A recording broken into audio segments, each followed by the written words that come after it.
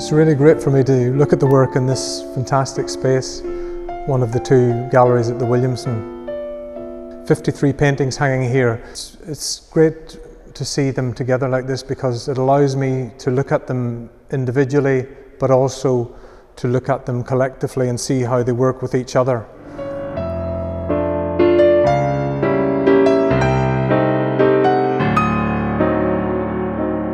Because the nature of the work is such that each time I begin a painting, I always ask the question, how is this wanting to be painted?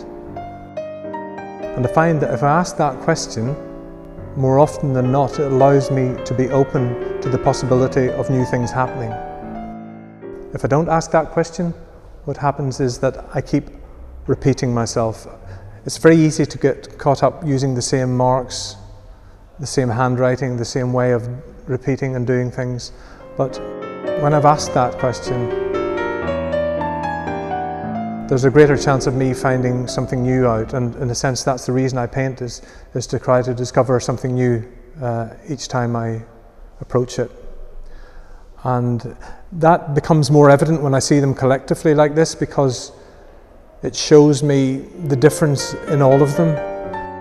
There are 53 paintings here. There are 53 skies, trees, mountains, water, cliffs. Lots of different landscape from different parts of the world: Scotland, Canada, Ireland, Lake District, North Wales. And although they're from different parts of the world, the strange thing is that they do sit very well together, and each of their qualities is evident when I look at them like this. The grandness of the Canadian mountains as opposed to the slightly less grand Scottish ones, albeit I do have a great fondness of the Scottish landscape, and having lived there for those 2 years and worked directly in it and experienced that weather, I think that it is true to say that there isn't really such a thing as a bad day, in spite of the rain and the wind.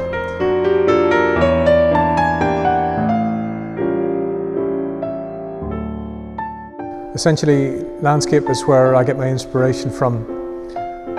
In the past, I've lived in the Highlands of Scotland for a couple of years, and also in the west coast of Ireland for a couple of years.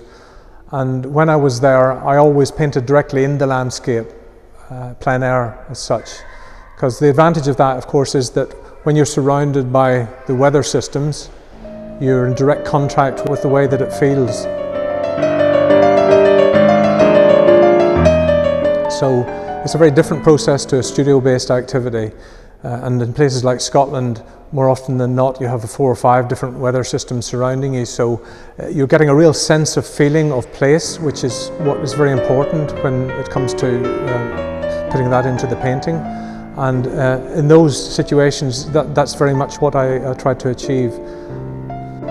This is not the same in the studio-based activity.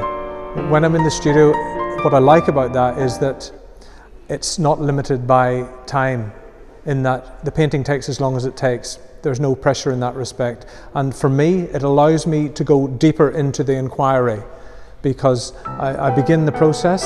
I have a fairly certain idea of what it is I'm wanting to deal with, and I will initially sketch it out with the paint and continue. But through that process, which usually starts out with me being in control of the situation, what happens is that at some point I lose control. And at the point where I lose control and I feel like throwing the brushes in the air, I find that if I persevere and stick with it, that it's at that point that the painting starts to reveal new things to me. And in those moments, if I connect properly with it, the possibilities are opened up in ways that I couldn't have dreamed of otherwise. And that's the nature of painting. The true nature of painting, in a sense, is the connection of the artist and through the materials onto the inanimate object, which in this case is a painting on a wall, trying to move around marks which are essentially pigments, in my case oil pigments, that were in the ground at one stage and then became mixed with a binder and then applied onto this border canvas in a series of abstract marks. That's really all that they are. But what's quite amazing for me is that as an artist, I can put these abstract marks together in certain ways that create meaning and create feeling. And through this interaction with the painting, when it's working and I'm connecting with it, that process allows itself to be revealed. So in a sense, when I'm working at it closely like this, I'm semi-aware of what's happening, but at the same time, that's not fully apparent until I take a few steps away from the painting. And that happens at a point where usually I have problems and there's nowhere else I can go with it, so I need to take a few steps back to actually see what the problems are. So that's why it's not only important to be involved in the process, in the activity of it, but it's also very important to spend time looking at what you have. So it's at those times of contemplation that one is able to really decide which direction it's going in and how much more work is required, if indeed any. And also what I love about that process is that when I'm working closely, and it is a series of these abstractions in a sense, and the marks and the nature of the way that I'm making the marks in this gestural way allows me to ingest feeling into the work, which I wouldn't otherwise be able to do if I was too fussy with detail. And when I go away from it, those abstractions become more focused, and in fact, the further you remove yourself from it, the more clear it becomes. So in a sense, there's a contradiction there, which is that the further away you become, the closer you get to it.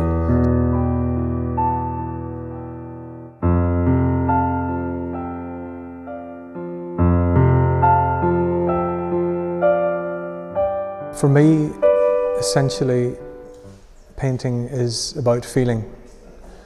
If we go back to Rembrandt and all the great artists, when I look at their work, they imbue and give a great sense of feeling. And I think the very fact that that's possible is quite incredible. That a human being, through a process, creative process of painting, can set down a series of marks that can have relevance and meaning to other human beings. They can connect with them at the best of times, and the connection is a connection which in a sense bypasses the mind and really reaches the heart. It's to do with the essence of feeling. I'm not requiring or requesting that that be a specific type of feeling. It's entirely up to the individual to get from them what they will. But I know from the response of people to these paintings that when they seem to succeed is when people are in a sense lost in the particular landscapes and feel that they could walk into them.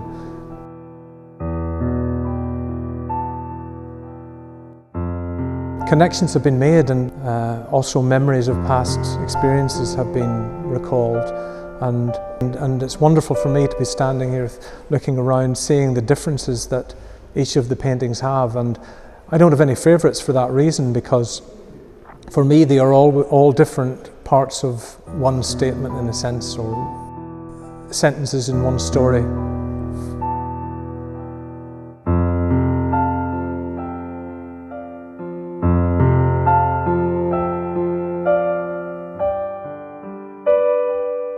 When I'm in the landscape, I do like dramatic landscapes. I love the Highlands of Scotland, I love mountains, I love cliffs, I love the coast, I love those places, I love the sea.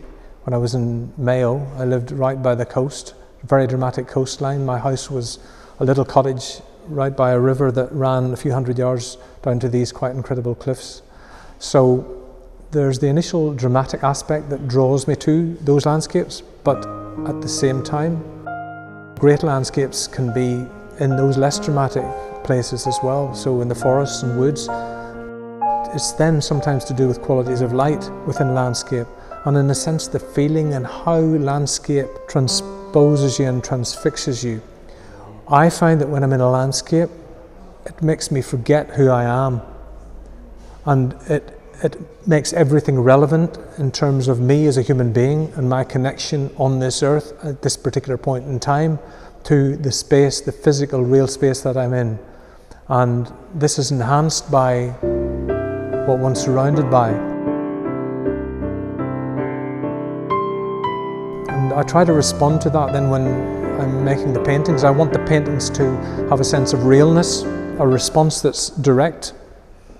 Even for those paintings that are in the studio, that inquiry has to be deeper. It has to then go much further into remembering those connections.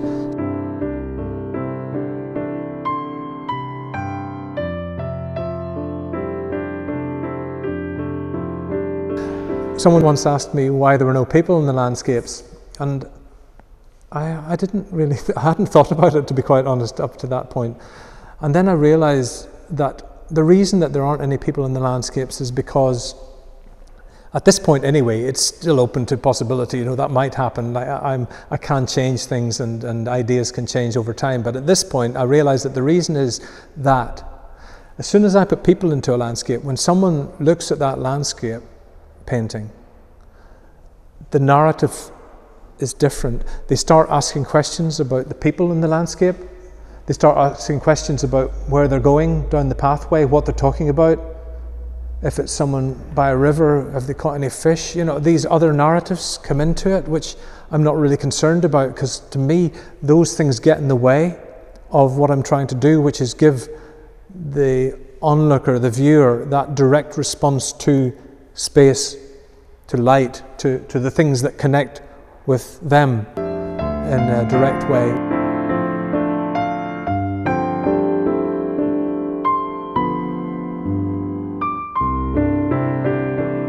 I'd like to recall a story I once heard about the singer Tony Bennett, who paints, and he also is a great lover of Rembrandt, and he was talking about Rembrandt and what appealed to him as an artist.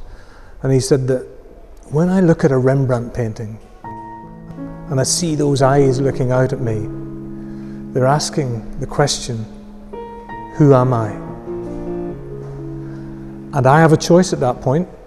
I can either walk away and ignore the question, or I can stare back at those eyes and I can think about the answer, and I can privately decide what that answer is, because he's asking that question about one's position at this point in time in your life, and is questioning whether what you are doing is what you should be doing. So I thought that was a great little expression of an experience of one of the best painters, if not the best painter that ever existed. And to me, if I could do a similar thing, it would be quite a wonderful thing to achieve. I think that the connection through painting that you can give to other human beings is potentially a very great thing to be, and a privilege to be able to do.